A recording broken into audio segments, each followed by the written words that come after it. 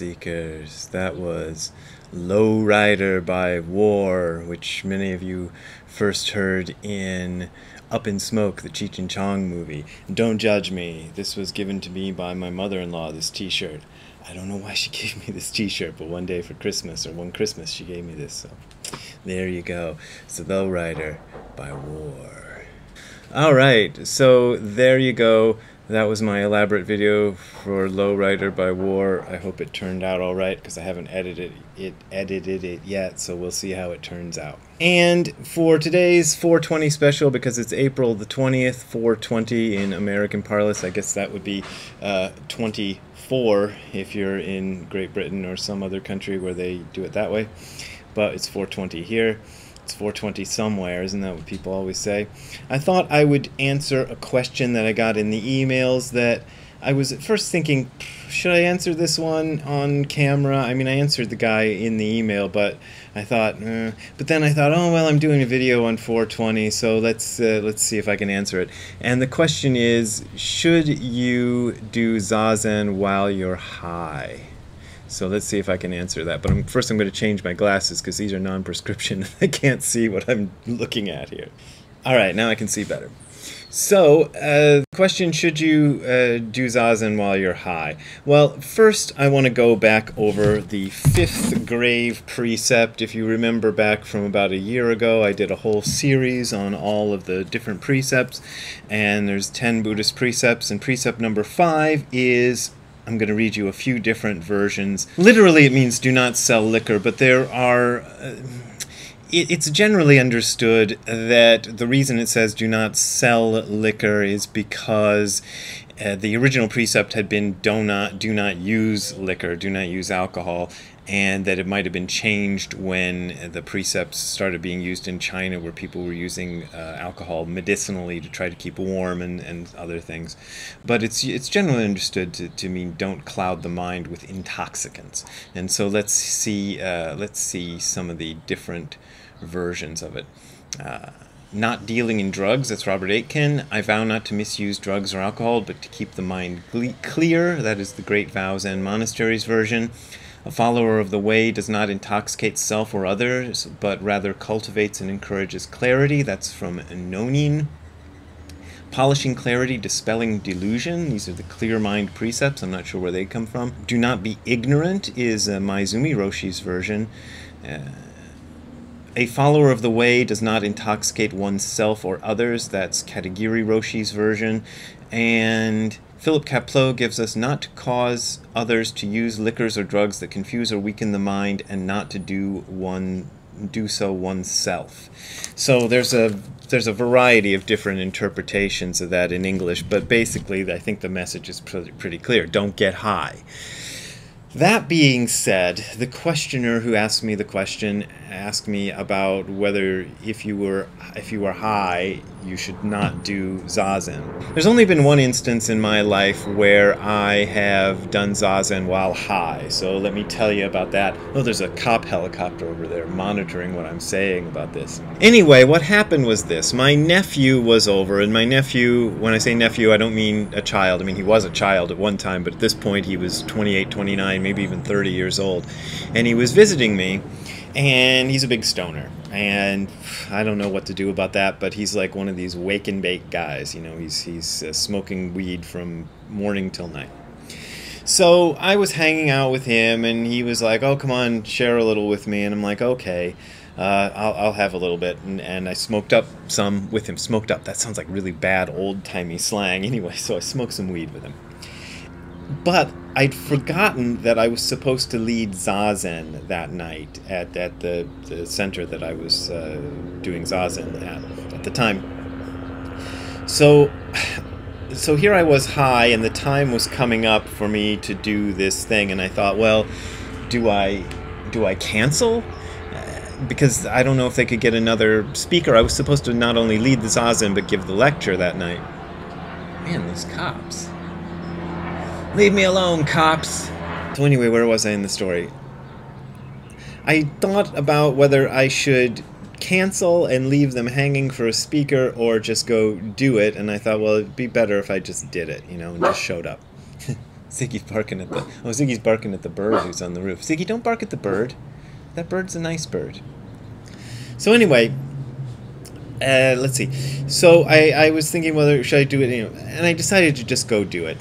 And my experience of doing Zazen while high and then doing a lecture on Buddhism while high was that, Ziggy, shh, don't bother the bird, was that it was weird, and I didn't like it, and I didn't really like sitting while high, especially.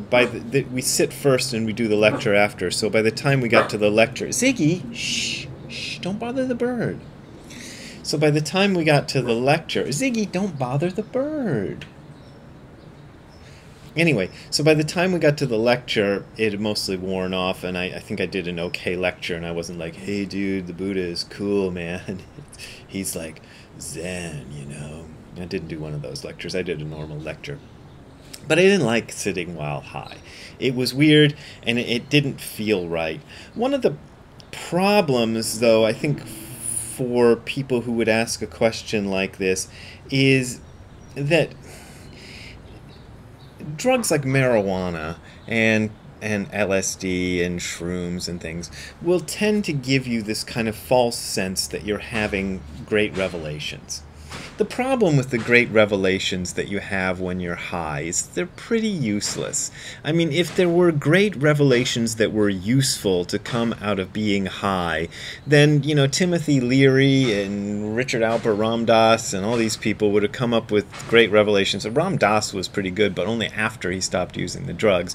Timothy Leary, you know, I've read some of his work, and, you know, what does he say that's so profound? It doesn't really go anywhere. And there's a reason why you're supposed to do your Zazen straight, without alcohol, without drugs of any kind, without any of that. Because what you're trying to see is the reality of this moment as it is. And any sort of alteration you make to the moment with drugs or alcohol or any other, Ziggy, stop bugging that bird. Any other substance like that just kind of gets in the way of seeing what's here and now as it is. The other problem with any sort of revelation that you get when you're high is that you always come down. This is the thing that to me, I don't know if I ever convey this properly, but to me it is what says it all about this idea of having some kind of enlightenment experience from a drug, or even if that drug is a natural substance like marijuana or mushrooms or something like that, peyote, whatever, ayahuasca, is that you always come down. You always end up right back here. And to me, that is really crucial. And I really don't know if I've ever conveyed this properly, but I always try, is why do you always end up back here? If this state of being high is somehow the enhanced state, the state where you know it all, then why do you end up back here every time? Ram Dass relates this story in one of his books. I forget which one. Maybe it's Be Here Now. But about him and a group of acid LSD researchers in the 60s who were trying to stay high forever, or just as long as possible. And what happened is that the effects of the drug always wore off. So like you could take a microdot and be high for 12 hours. So you'd think if you kept taking, acid every 12 hours, you'd never stop being high. But that isn't what they found. They found that after a while, no matter how much LSD they imbibed, they would come down. They would come down. It just couldn't last. And I think that says a lot about what the universe wants from us, if you want me to sound new agey and all that, is that what we are here for is to experience this unaltered, unhigh state. And what Zazen is about is finding that unaltered, unhigh state just as it is, and deeply diving into that, because what you find is that it contains everything. It even contains the state of being high, of being as high as you want, as being the highest in the universe, being something that absorbs and creates the entire universe. That's what this ordinary, not high at all state contains. And if you use a drug, well, you may get the illusion of that for a temporary period, but you don't get the reality of that. And that's what I think is the problem with the drug thing. Now, just to get back, circle back to the original question, I think if you're in a situation like I was and you forgot that you were supposed to do Zazen later on and you're already high, then just go do the Zazen.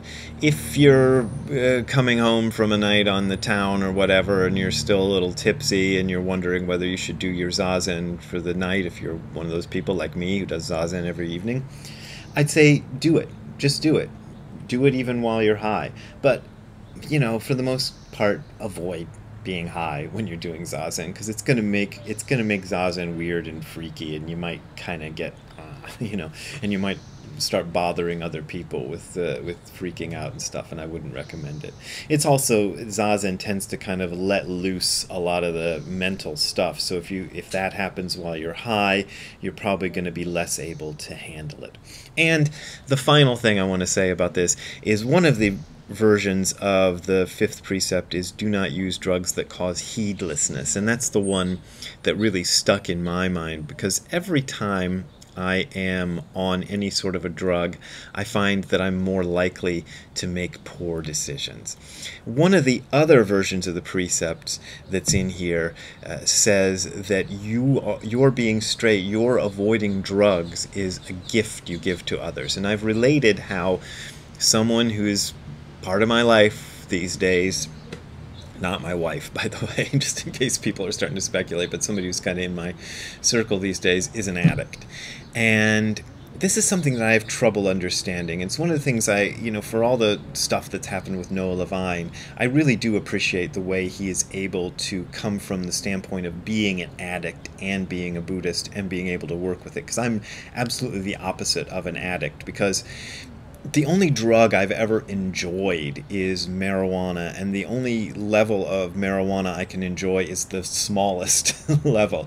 If I have more than a couple of tokes or whatever the kids are calling them these days, it just gets weird and I don't like it. I don't like having alcohol. I didn't like LSD. I don't like any drug that I've ever been on. I don't really think the experience is pleasant, except, for example, of tiny amounts of marijuana sometimes feel good.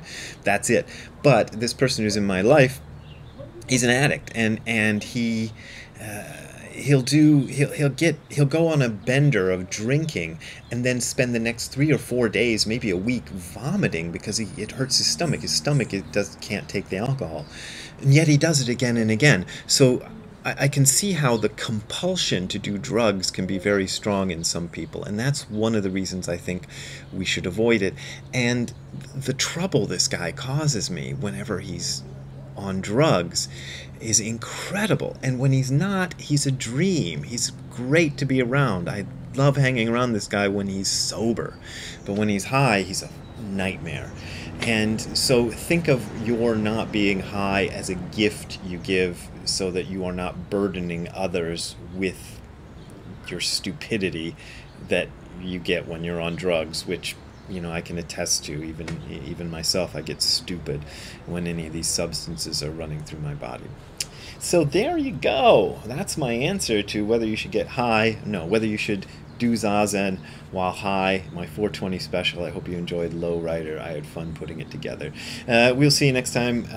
Here is my URL for my donations, hardcorezen.info/donate. That is hardcorezen.info/donate. There you will find links to my PayPal and Patreon accounts. Those are my only way of making a living, and as I've been saying, I've been doing my taxes recently, finally sent them in.